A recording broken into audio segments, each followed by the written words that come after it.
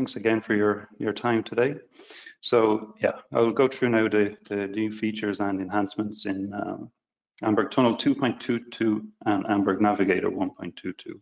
So starting off with Amberg Tunnel, we have a new stored points editor. So let's take a look at that now. Just a little background. So in Amberg Navigator, we have many tasks that have a store button. So this is the button you see here. This particular example is the rock bowl task, but this store button is available in many of our tasks.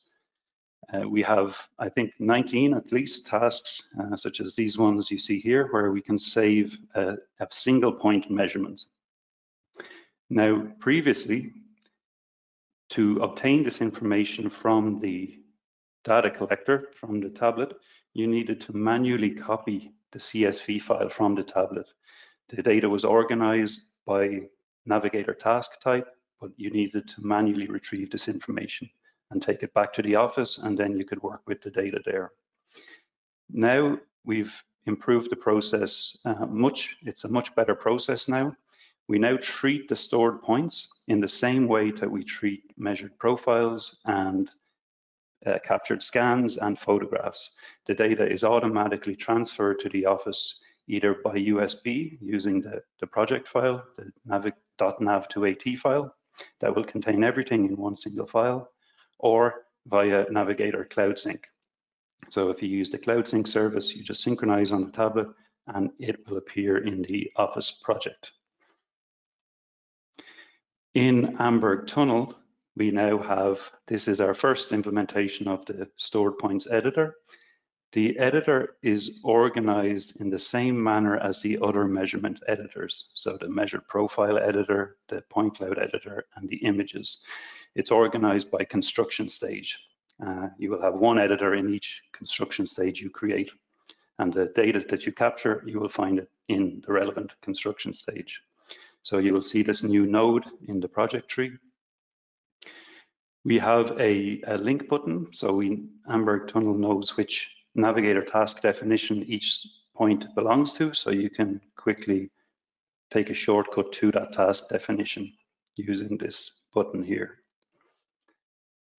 We can export the data to CSV at the moment, and that will export everything you see here in the table, all of these columns, and in addition, it will export attribute information, so such as the deviations that you store the points. So and these can be good for stakeout reports afterwards.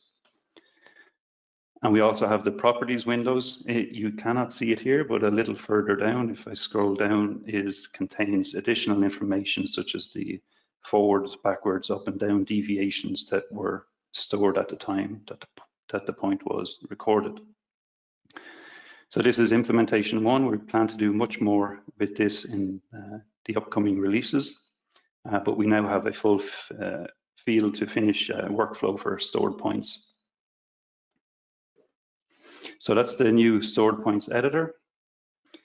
The next new feature or enhancement we've created is to be able to derive a horizontal alignment from a DXF import.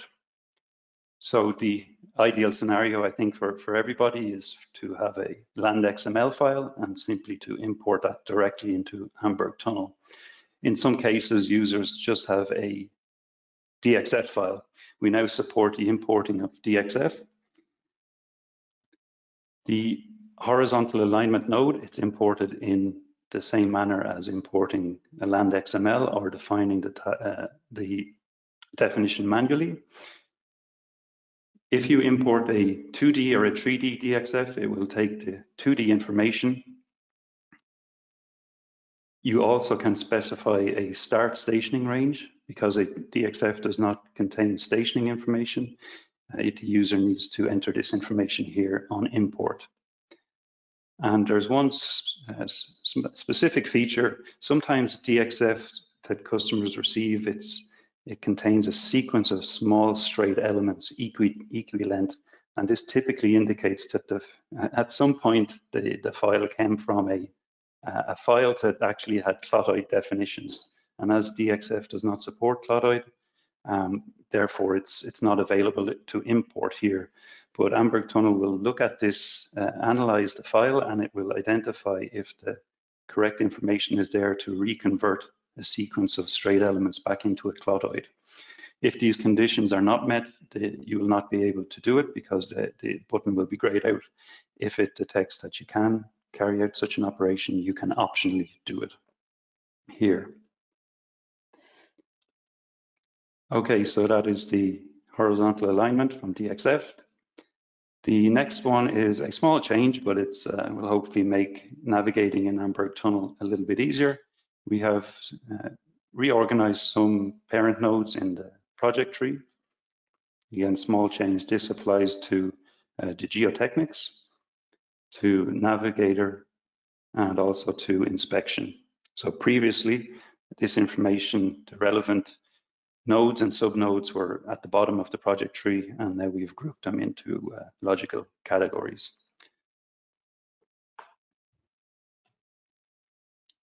Okay, then, and lastly on Amberg Tunnel Base is a request from our US customers.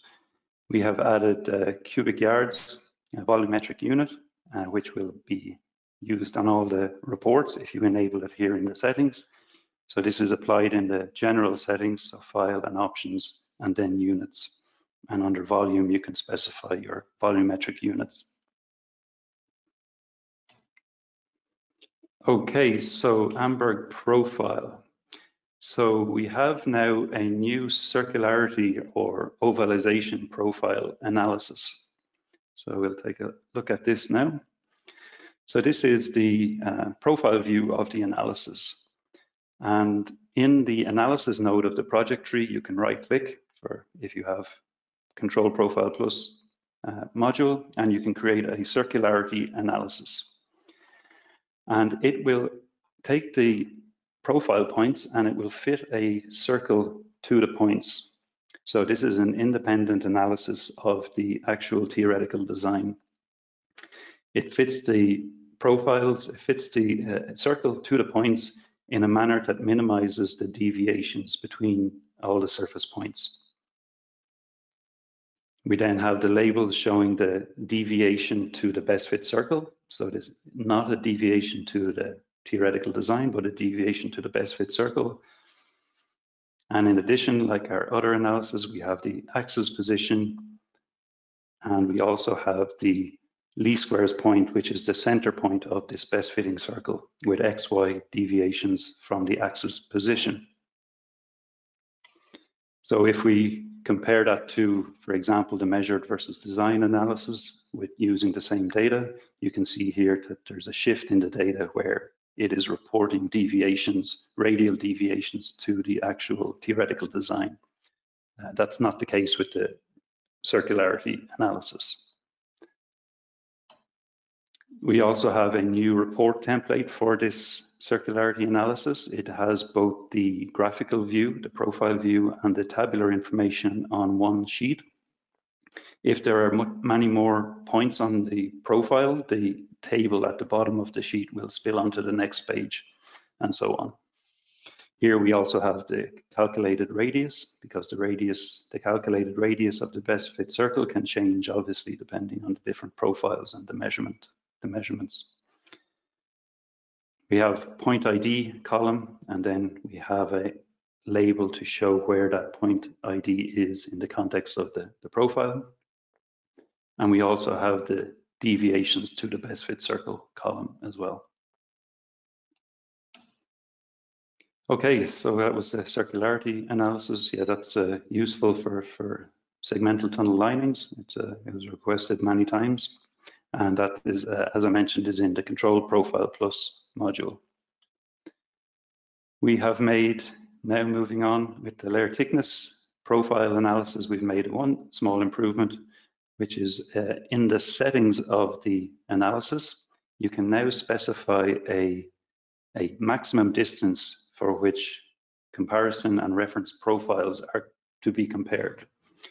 So maybe this is best explained with a diagram. So if we consider our axis, this is a plan view looking down, and we have here a sequence of reference measure profiles measured at regular intervals. And then at a later stage, in a different construction stage, we then capture some more measurements, but for whatever reason that the profiles are not on the same stationing range, we can now specify in the settings a distance to which you want to either include or exclude profiles to be compared against each other. In the previous version of Amberg Tunnel, this value was hard-coded as 1 meter, but now you can specify the value that you want to use. So this is for measured versus measured layer thickness profile. Okay, so the next one, yeah, we made some small enhancements to the various default reports that we have. So the first one here is the tabular report for measured versus design for profiles. We have now added the profile name column to the default template, so the default Amberg Tunnel 2.0 template, an additional column that you see here. And next, we have for shafts, so for measure versus design for shafts, we have level information now displaying. So this is a shaft measured versus design report. So a shaft in Amberg Tunnel is a strictly vertical structure. So the starting axis, the easting and northing, and the ending axis, easting and northing values are identical. The only difference is the elevation. So we now have the level information of the profile showing in this report. For tubes, this information, for obvious reasons, is not there. The level information that's shown here is an average value of all the measured points that make up this profile. Okay, so lastly, again, in the theme of reports, we have included in the installation now of Amberg Tunnel the TMS style, measured versus design report. This was the predecessor of Amberg Tunnel 2.0, but we had many requests where users still want to use this profile, this template type. And previously you needed to manually load it, but now it comes as standard with Amberg Tunnel. And you can select it in the settings of the analysis under the templates tab. Here's just a quick side-by-side view of parts of the report. The Amberg Tunnel style is the one on the left, that's the common style, and then the predecessor, the TMS style is a different layout, but it also has some different values. For example, it also includes the axis coordinates as well. Okay, so that is Amberg profile. I will now move on to Amberg Geotechnics. We have a new radial displacement analysis. So this is a distance type analysis. So this is it here. So this is available in Geotechnics Plus module. If we take, what it does is we take the surface points, your surface measurements. It projects that point perpendicular to the axis position, and it calculates the distance between those points. So in the other type of analysis, it's comparing one measured point to another measured point, or in the case of convergence, it's comparing one to the previous epoch. This one is always comparing the new measured points to the axis position. And if we plot this information over time, then we have our standard displacement graphics. For this analysis, we needed to create a new measurement point type called radial center point, which you configure while you're setting up the geotechnical cross sections. Okay, so that's radial displacement analysis in Geotechnics Plus. With Geotechnics, we've also made some changes to the visualization of the displacement graphics. So if the usual scenario was what you see here on the left-hand side, where you can define a alarm area, critical area, and warning area. And there are some cases if you're using different symbols for the location codes. Sometimes the various symbols, depending on what color it is not so visible, especially if it's inside one of these warning critical areas. So now we can optionally choose to have a outline and a transparent center to help visualize these location codes. So it's a small change, but hopefully a requested one, and hopefully it'll improve the visualization of these reports. Okay, so Amberg Tunnelscan now. So we have now undo and redo commands in the point cloud editor. So this is the first of many changes we're going to make to the point cloud editor. We're going to pay significant attention to this going forward. We have now the undo and redo buttons. So while you're using the various filters, the distance space filter from the theoretical design, or the planes filter, or any other filter for that matter, the polygon, for example, you can undo and redo the operation. So for example, in the previous version, if you made a mistake, the solution was to exit out of the editor, lose your work, and then open it up and continue. Now you can just simply undo and redo. Once you save the editor, then the filtered points are then permanently deleted. But yeah, this is the first of many areas that we're going to overhaul this point cloud editor and the handling of point clouds going forward.